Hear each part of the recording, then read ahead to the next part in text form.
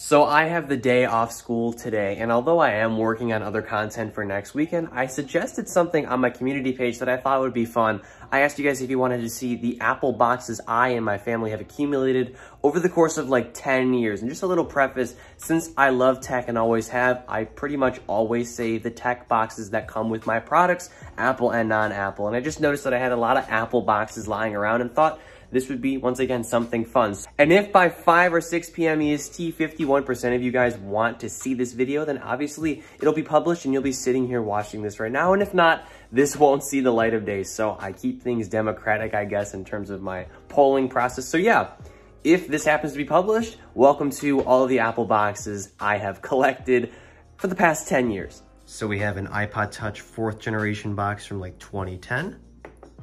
We have an iPod Touch 5th generation box from 2012, similar styling and sticker. We have an iPhone 4S 8GB box. This was my first phone that I shared with my sister.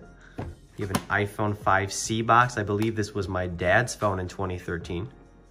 Next up, we got an iPhone 5S box. Some of you might be familiar with this. This was my phone back when I was 15.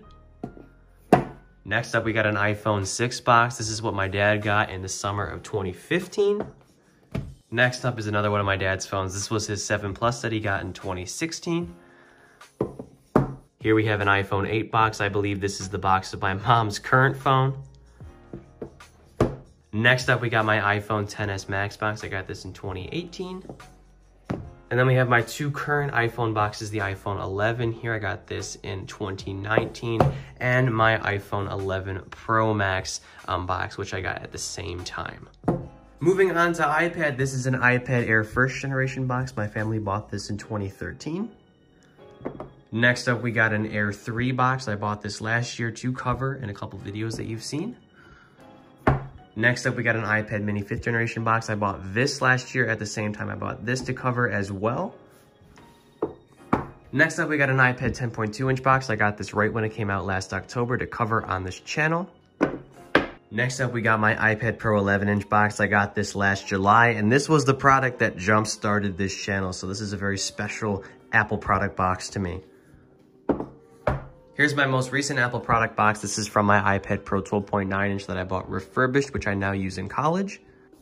And here we have boxes for the 1st and 2nd generation Apple Pencil. What's funny is I actually bought this first when I was broke when I bought this, and then I bought the 1st generation pencil when I bought these later on to cover, because obviously they support the 1st generation pencil. Next up, we got my AirPods 1st generation box. I bought these immediately after I actually tried them, and before I did that, I thought they were stupid. And then here's my AirPods Pro box. These are my current daily driver headphones that I have in my pocket at all times. Here's a box to the current case that I have on my iPhone 11 Pro Max. I love it to death, and I'm actually holding it right now.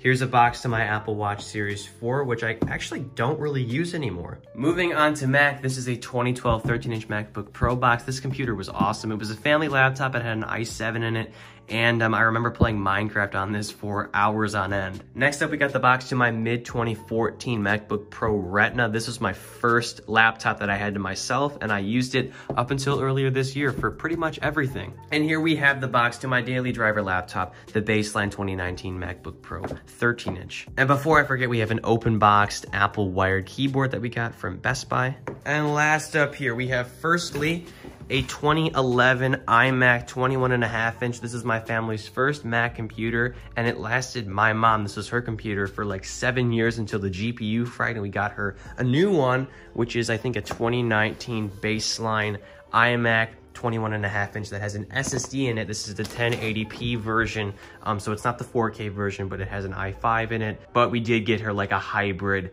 hard drive SSD because we didn't want her to have a 5400 RPM hard drive in there. That would be not good. And finally, we have my baby, my workstation, the iMac 5K with a Core i9 Vega 48.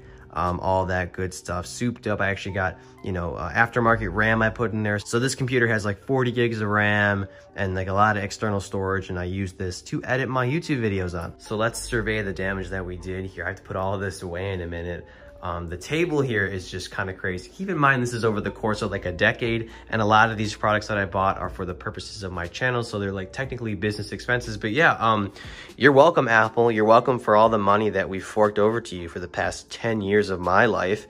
And yeah. And that about wraps things up. I hope this video was fun, a little change of pace. Expect more content coming soon. I'm gonna have a Samsung A51 budget Android phone unboxing this Wednesday. And of course, more content coming for Saturday and Sunday. I'd really appreciate it if you leave a like on this video, comment if you have any questions, suggestions, or opinions, and subscribe for more content like this.